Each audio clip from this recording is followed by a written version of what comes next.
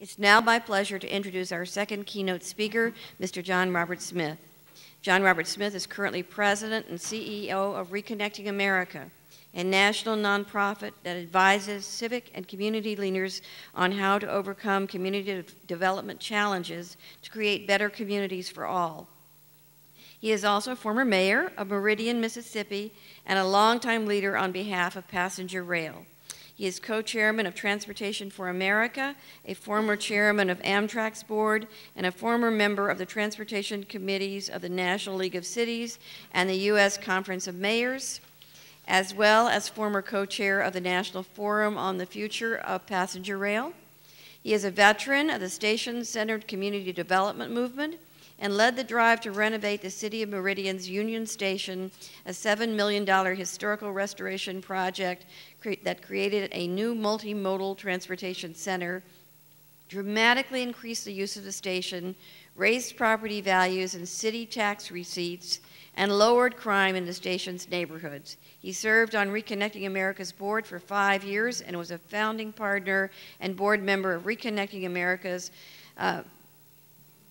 predecessor organization, the Great American Station Foundation. Please, everyone, join me in welcoming Mr. John Robert Smith.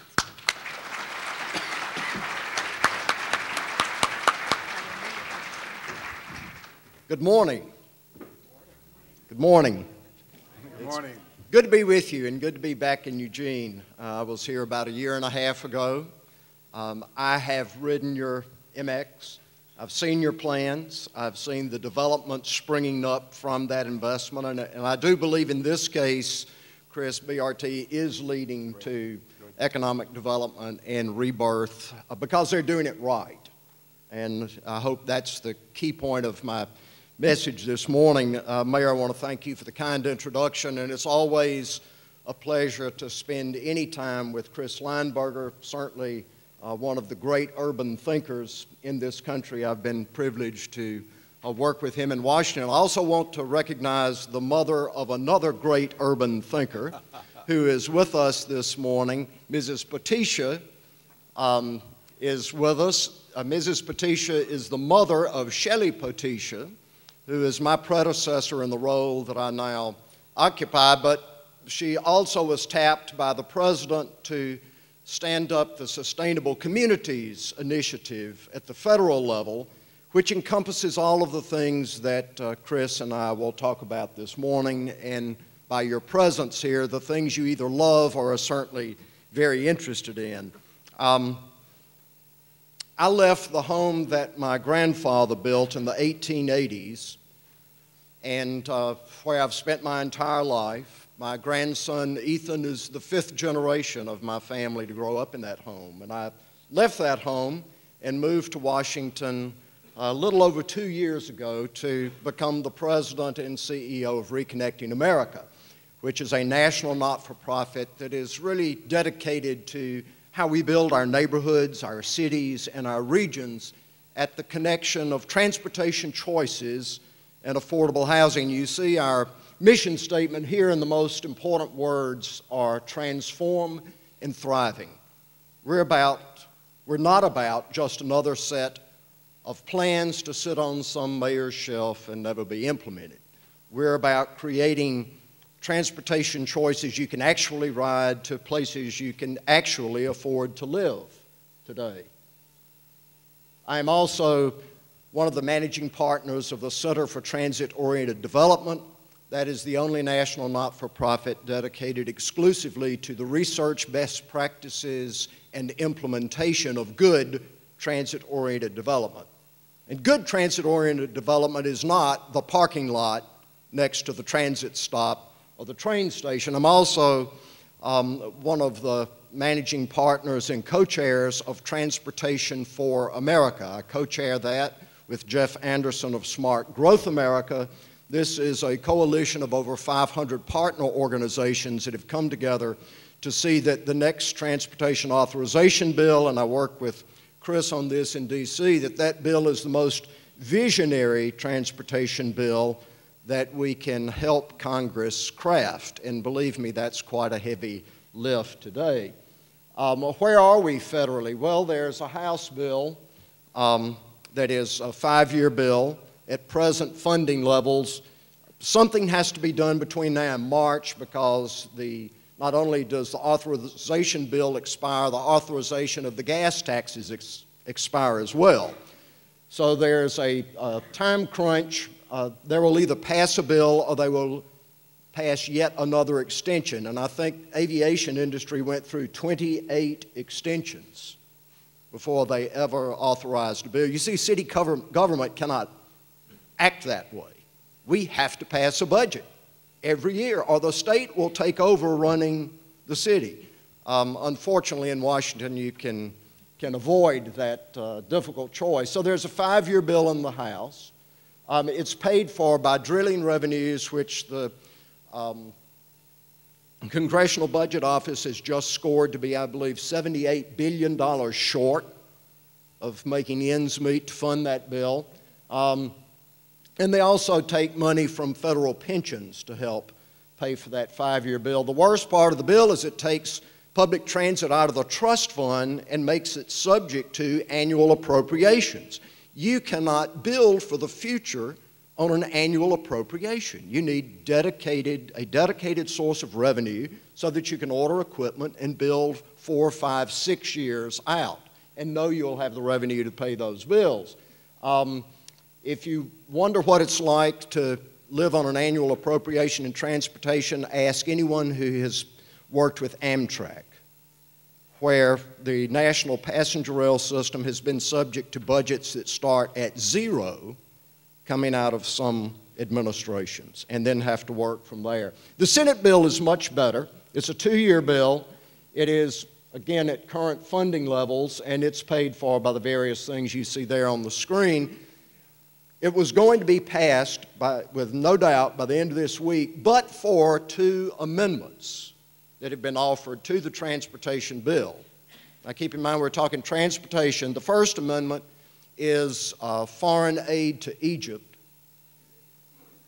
The second amendment is about contraception. Now I'm not quite sure how that relates to transportation, but this, unfortunately, is the kind of debate that's occurring in Washington today. I think we'll get past both of those. I think they're really making statements. Both chambers were going to pass bills before President's Day, but the House has pulled their bill, so it won't take it up till after that holiday. And the key question is, can you conference a bill out of the 2 very disparate bills that will come out of the House and Senate? I believe there's a possibility. Those of you, I saw a couple of people come in with bike helmets.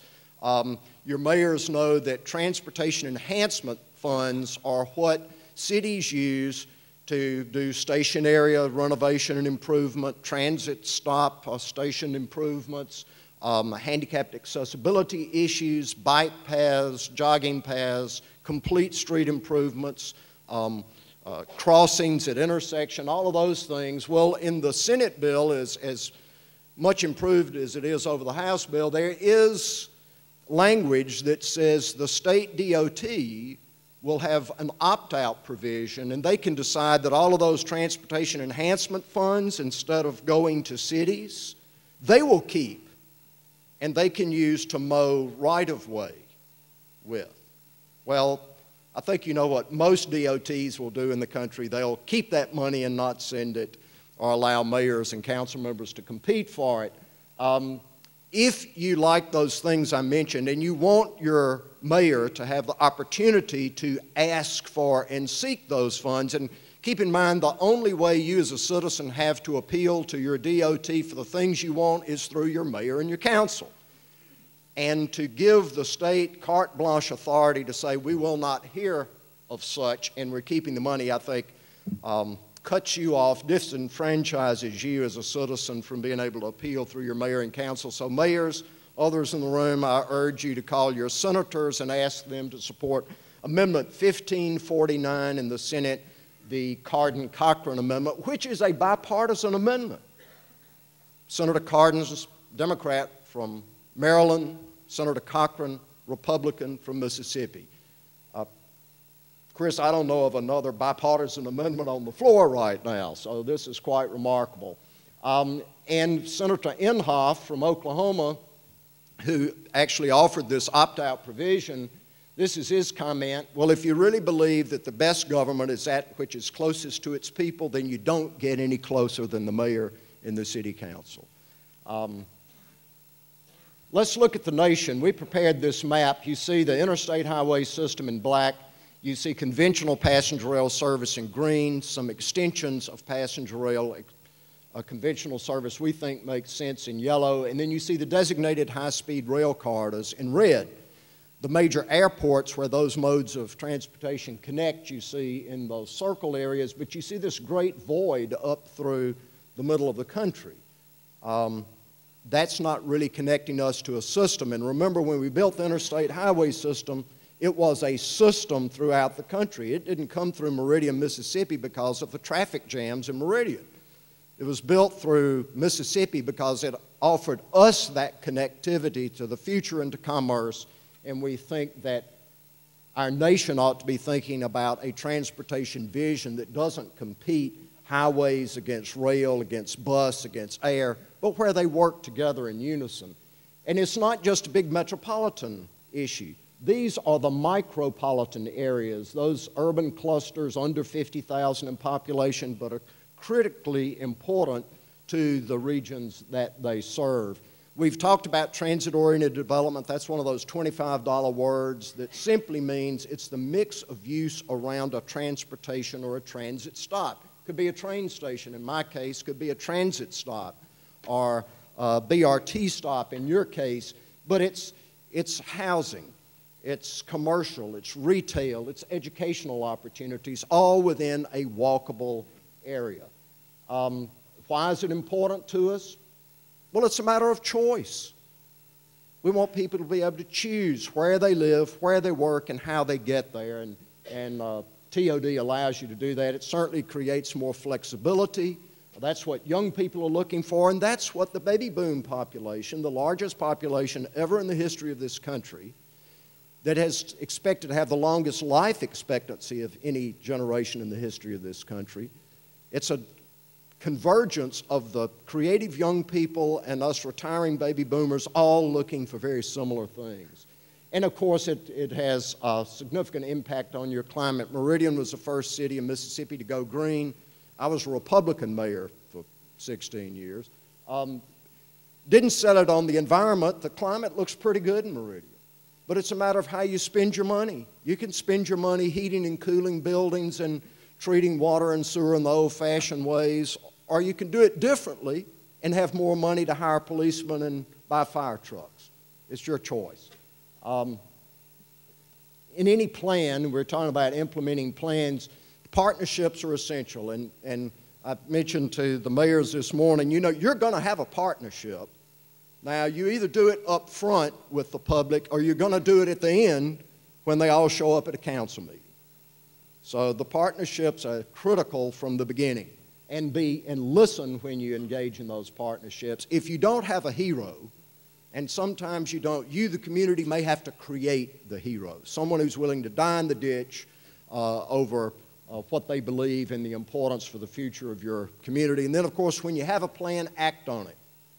The public, I believe, is very disappointed at the fact that government doesn't move in a more expeditious way. And, of course, partnerships are a puzzle, but they all link together to give you a vibrant community. Well, I'm going to tell a little more personal story. Chris asked about the reasons that we should engage in all of this, and for me, the reason was simple. It's a way to breathe life and back into the hometown that I loved, and that's the hometown of Meridian, Mississippi. We built the South's first multimodal transportation center in Meridian. It was the first of its kind for a city of our size in the United States, and it was an economic development effort as far as I was concerned.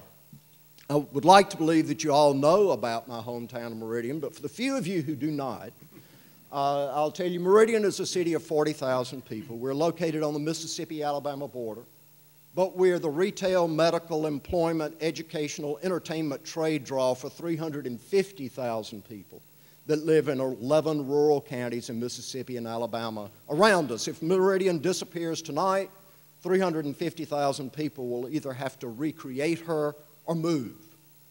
We're served by 2 interstate highways, 20 and 59, that connect you from Dallas to Atlanta to New Orleans.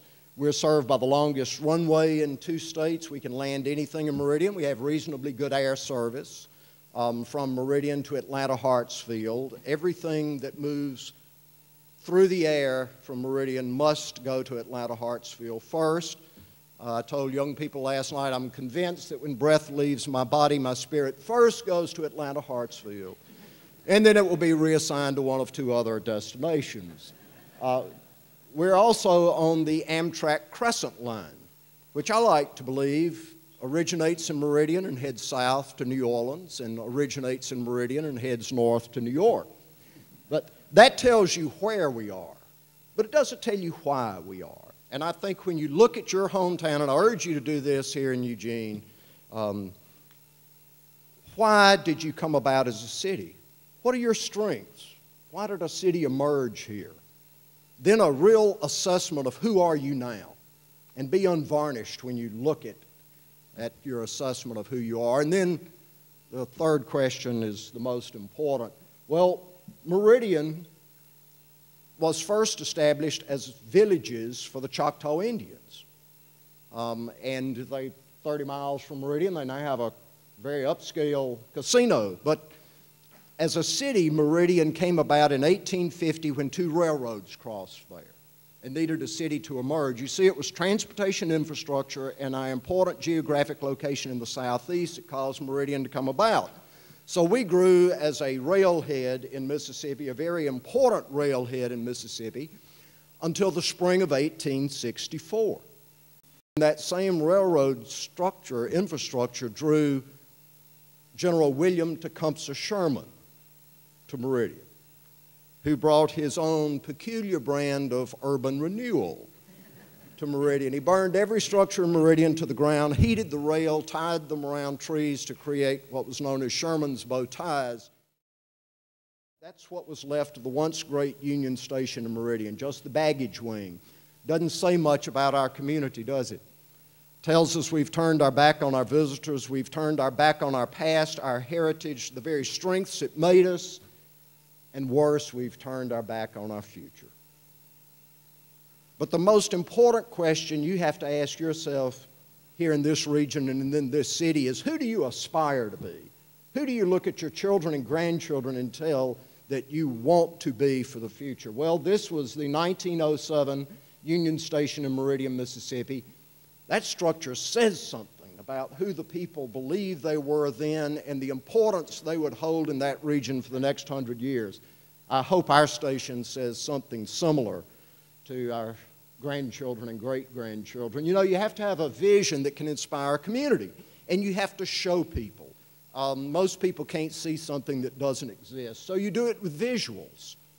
We actually do have a beacon that shines out of the top of Union Station you see in this first picture, and if you show the public a visual, you better build it so that it looks like that visual.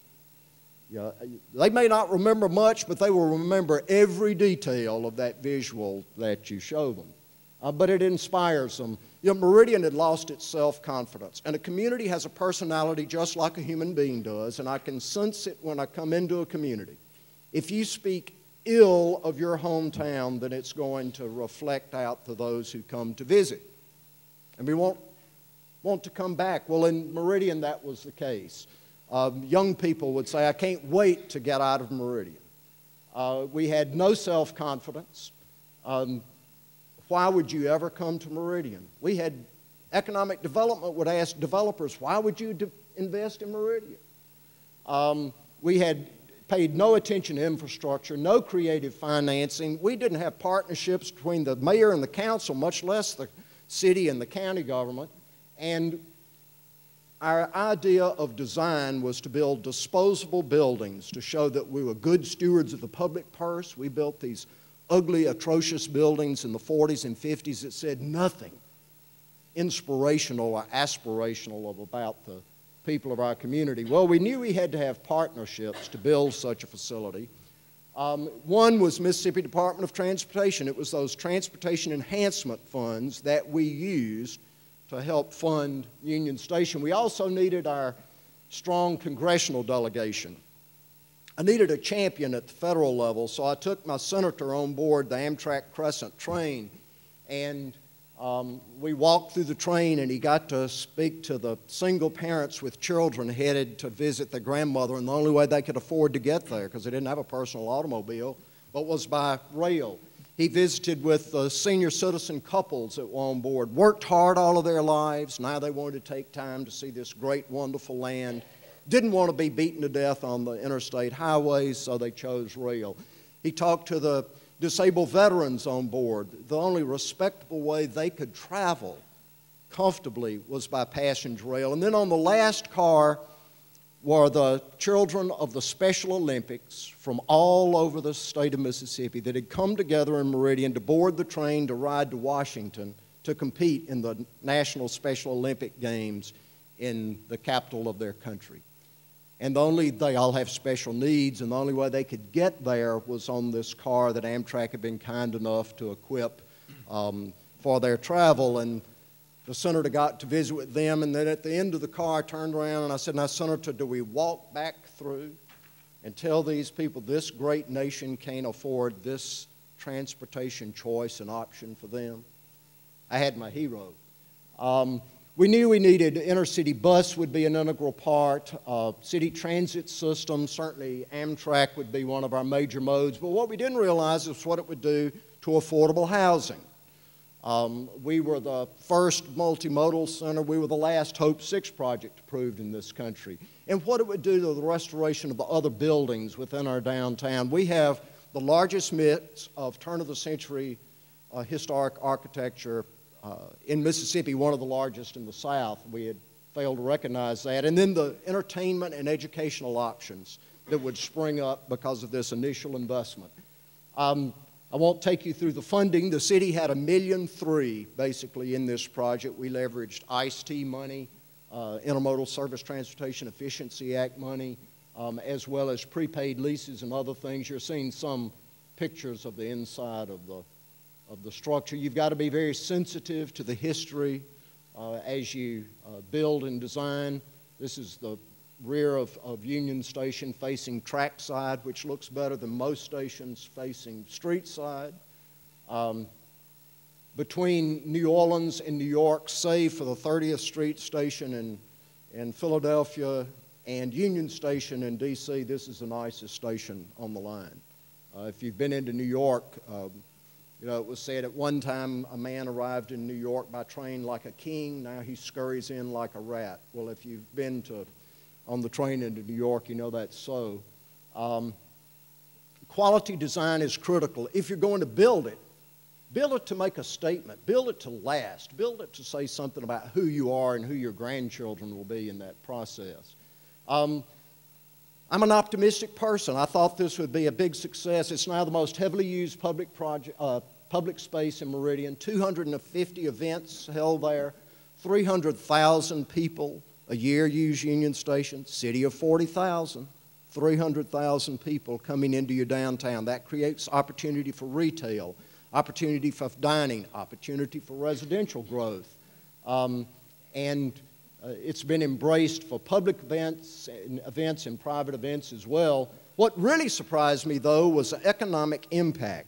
Meridian put $1.3 million in it. It has leveraged $135 million of additional public-private investment within 3 blocks of that facility. That's a 100-to-1 return on investment. It's not a bad deal for the city. Across the street from Union Station is the Terminal Hotel. It's now office complexes there. The first floor has the still rather unfortunately named Terminal Cafe in the bottom. But specialty retail is popping up again in the downtown and condominiums in the downtown. When I started this project, me and my 2 children were the only people who lived in the downtown. Now we see market rate apartments and upscale condominiums. Again, community of 40,000. First floor is commercial. Second floor is 8 condominiums at $250,000 apiece. Top 4 floor is 4 condominiums, 500,000 apiece, unfinished space. Remarkable turn, and it's inspired other restorations. This is our 1915 Beaux-Arts City Hall that we left the project's bid and underway. It is just now reopened. Archives and History in Mississippi call it the single most important historic restoration in Mississippi of this decade, and it even carried over to things such as fire departments. But it also brought about the Riley Center for Performing Arts and Educational Conference Center. You see this building facing us is the old Marx Rothenberg Hotel. Marx Rothenberg Department Store. It is now a conference center for Mississippi State University, and next to it is the Grand Opera House of Mississippi, which was built in 1889, and it was designed by the firm that designed the original Metropolitan Grand Opera House in New York, which was demolished. Also designed the National Theater in Washington. This is what she looks like today. That is a picture from center stage at the Riley Center. Double horseshoe balcony. We found 30 different original fabrics, wall coverings there. We lovingly replicated all of those. Original paint finishes returned. It's an absolutely breathtaking, splendid facility with side boxes. No seat is more than 80 feet from center stage. This is an evening's performance where you may go from September to May and see Wynton Marsalis and the Kennedy Center Orchestra. You might see Hal Holbrook perform Mark Twain Tonight, or the Soweto Gospel Choir perform, or the Queen's Own Savoyards from London come with their own orchestra to perform the Mikado in this space. But that kind of energy and artistic energy in the downtown is transformational for your people and draws the entire region in. And there she is in the evening. This was public housing in Meridian. I wouldn't want to live there, would you? Crime high. So we worked for 11 years with our congressional delegation to replace it with Hope 6. Notice the sidewalks, the landscaping, the lighting. We created neighborhood again, and it fits into the architectural fabric of that historic neighborhood. Crime is gone, vanished. People who live in public housing, at least in the South, that lived in that housing will say, well, I stay at Victory Village. Walk down the street with me, and it looks just as clean and nice today as it did in this opening shot. And the neighbors will come out and say, I live at such and such an address. And my friends, the difference between staying and living is ownership. It's ownership in not so much that house, but that block. And it's ownership in the future of that neighborhood. And it's ownership in the future of that city. You believe you matter all of a sudden. And we could put you in a 3-bedroom, 2.5-bath home. If you were the working poor for $70,000, we'd give you, the city would, a $10,000 down payment assistance. We'd take you to the bank, work you through that torturous process to get your loan. If you volunteered in a designated not-for-profit, we'd forgive your loan, $2,000 a year for 5 years. Now you're in a home at $60,000. And these were families who had never in the history of their family owned a home before. It's transformational. Of course, public transit, though, is what connects it. And for us, it might be the small bus. It might be the trolley that works the downtown. It's our disabled vehicles, accessible vehicles that work the community and connect us out to the Naval Air Station, where we train 60% of the strike pilots for the U.S. Navy. But it's also simple things like how children get to school. This is young children walking down the street because there are no sidewalks to get to school. Well, you wouldn't want to send your children down the street like that to get to school, so we solved it with sidewalks and crosswalks and created safe ways for children to live in neighborhoods and go to neighborhood schools. It's also about activity. Mississippi has the highest per capita obesity rate, only exceeded by West Virginia. USA Today did a study that Americans have the highest obesity rate of any people in the world. They followed up that Mississippi had, at that time, the highest obesity rate of any state in the Union, and I was a very fat child, which convinced me we were the fattest folks on the planet. So I put the people on a diet, and we worked with, I challenged them to lose 10,000 pounds. I told the young people last night I knew 50 people who could take care of the 50,000 pounds all by themselves. But we worked with Blue Cross Blue Shield to create exercise stations along jogging paths, to add those paths. Walking paths out at 3,500 acres of city-owned property, the 15th largest urban forest in the country, right next to the downtown city center. And those folks lost 9,500 pounds. But it's children, too. Our children have an obesity problem, and this is exercise equipment at public housing. And it looks like a playground to kids, but all of it was picked to see that they got exercise, climbing, jumping, moving, and it's really made a difference.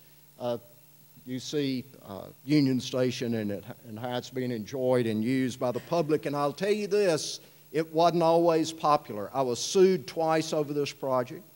It was used against me in 3 campaigns. Now you can't find the people who were opposed to it. The man who filed the lawsuits, who lost those lawsuits, who had to pay our legal fees at the end of the day, came to me after Union Station opened and wanted to rent office space. He's sitting in my office across from me, and I backed my chair up, and he said, "Mayor, what are you doing?" And I said, "Well, the Lord's getting ready to open that ceiling and strike you. You know, I can't believe you want office space," but it was already leased out. He ultimately became a good friend and decided he had been chasing these phantoms all his life, and that actually we were doing what we said we were doing. But to engage in a work like this, you really have to have a focus that's beyond 2 years or 4 years. You've got to be focused on a point of time out there in the future, 20 years from now. That's what my forefathers did in Meridian in a remarkable way. Well, you know, it's hard to focus, especially if you're elected beyond your term. It's hard to focus 20 years out. It's especially hard to focus for a time where you will no longer even be here. And to find that focus for me, for a point in the future where I wouldn't exist, yet I cared very strongly about what happened at that point, I find it reflected in the eyes of my now 6-year-old grandson, Ethan, and his brand new little brother, Hayden, that you see him holding in his arms. And I think to capture that sense of connectivity one generation to the next, and how anyone in leadership from the private sector or the public sector must hand that baton off at some point to someone else, I think that kind of focus and vision is best captured by the words of the poet Vachel Lindsay, writing about his hometown of Springfield, Illinois. "Record it for the grandson of your son. A city is not built in a day. Our little town cannot complete her soul till countless generations pass away.